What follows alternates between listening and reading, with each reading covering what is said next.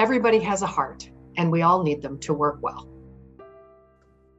My name is Stacia Cohen, and I'm the Executive Vice President of Health Services for CareFirst BlueCross Blue Shield.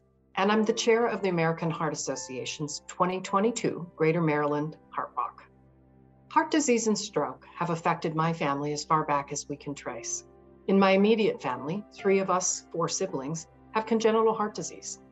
2 of them died in childhood from Tetralogy of Fallot, a heart defect with 4 primary problems that affect the blood flow through the heart and into the body.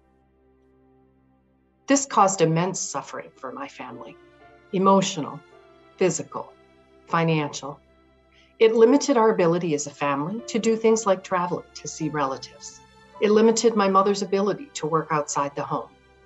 And it certainly contributed to my pursuit of a career in healthcare. I was going in for my 20-week ultrasound appointment. I was going in to find out if my child was a boy or a girl and to make sure everything was okay with her, to make sure, her heart was okay. And that's when I found out my baby had a cardiac condition. I had no clue what CHD was. I've heard about heart disease, heart conditions, but I thought that was for older people that didn't eat right or didn't properly exercise. Bella has what you call Tetralogy of Fallot with pulmonary atresia. She has had 3 open heart surgeries before the age of 2. But if you didn't know her story, you wouldn't know. She's a typical 3-year-old, almost 4-year-old. She's very active. She eats well. She doesn't need any feeding tubes, breathing machines, or anything like that. If you see Bella today, you wouldn't know anything was wrong.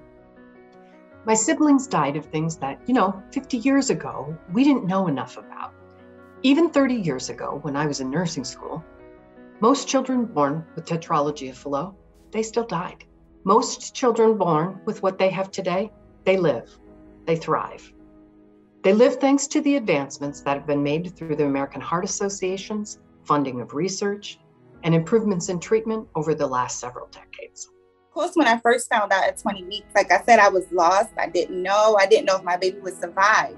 But, after talking to different people and researching and getting connected with the American Heart Association, I learned that it was hope for Bella. Had they been born today, my siblings would likely still be here. And to see people that's been through that and understands, and it just gives me hope for her future. My name is Hickam, and I'm the director of Go Red for Women for Greater Maryland. I was born with a congenital heart defect, Tetralogy of Fallot, and had my first open heart surgery at 2.5 weeks old. Caroline and Bella, they're examples of what I'm talking about. Had they been born when my siblings were, who knows? It's exactly what I'm talking about. The evolution of treatment has been so amazing that we are living full lives without a lot of limitations, and it's just getting better and better. There are a lot of causes. There are a lot of things, a lot of organizations that people can donate to. There's some that you might say, oh, that's for other people, but that's not for me. That doesn't really touch my life.